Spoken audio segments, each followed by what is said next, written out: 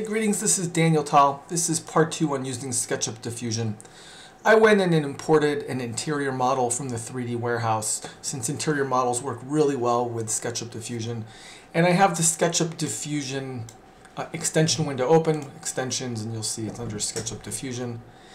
And one of the things you have to do is refresh the input view so it sets the view up. And we're almost ready to go. So the way SketchUp Diffusion works, right, I have the view set, there's a prompt, you can go down these pull down menus, there's different types of styles. We're going to start with no style. I'm just going to collapse this. So again, there's the prompt, style, and there's another option here called settings, and this is really important. You want to respect model geometry. So this is where SketchUp Diffusion is really going to try to make sure it doesn't alter the model itself and just kind of adds textures to it. It's not perfect. And I'm going to take the prompt influence all the way down. There you go. We're almost ready to actually start doing the prompts. And the way to do that is I typed in an original prompt, photorealistic interior of an art studio, if you want to go ahead and read that. But then I popped this into ChatGPT. This is a great way to optimize your prompts. I like using ChatGPT for this. And I even said, please optimize the prompt for stable diffusion, and I gave it the prompt I want. First, it gave me some tips on what to do to make that a better prompt, and then it actually gave me the prompt. And then I went and edited the prompt a little bit more. This was already done a couple of times to do it, to get it right. I'm going to copy this. I'm going to go back to Diffusion here in SketchUp. I'm going to enter the prompt.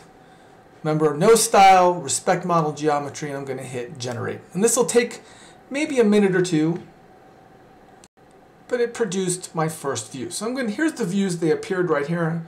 You can actually expand this window to make everything pop up.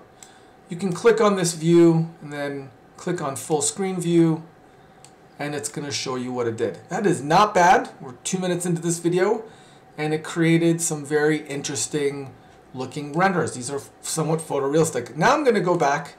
I'm going to adjust this. I'm going to go to use interior photorealistic. I'm going to adjust respect the model down a little and then add the prompt influence a little higher. I didn't mention add negative prompt. You can add information here to make sure that it does not include that in the image. But making sure to keep the seed means that it's keeping the information at the top that you've put into it. This requires experimentation. I'm going to hit generate while I talk. You're going to have to play with these settings. Respect model geometry is best maximized, and you can try these different styles. Again, the whole point of this and the way that we use it is to really get some either conceptual renderings, or we can use this for texturing. And you can see right now it's actually rendering it out for me as it's going, and it produced more renders. See, there you go. And that really is the gist of using this. Let me show you some renders I've done with this. Here are some examples from previous renders I did with this. Adjusting the different settings, editing the prompt. Some of these are great, some of these are a little harder, some of these are wireframes. There's different ways to actually leverage and use these. I'm going to go over that, how to work with the prompts and the setting and kind of the next options and videos. But you get the idea of what this is actually doing and how this is functioning. It really is respecting the model geometry.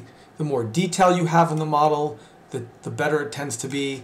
Really quick again, your first settings should be, respect the geometry fully, and the prompt influence should be minimized.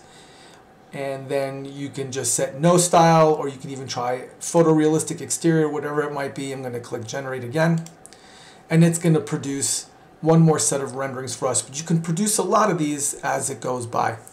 That's the basics of using SketchUp Diffusion. I'm going to do a couple of more videos following this one in terms of how to use this a little bit more. Got it to produce just another set of renders. You can see I'm going through here. Model geometry, really important, how much model information you have in here. I'm going to go over and do more of these on prompts and styles and model geometry. Please like and subscribe to this video. If you want more content, leave us comments, and by all means, you should definitely be checking out SketchUp Diffusion.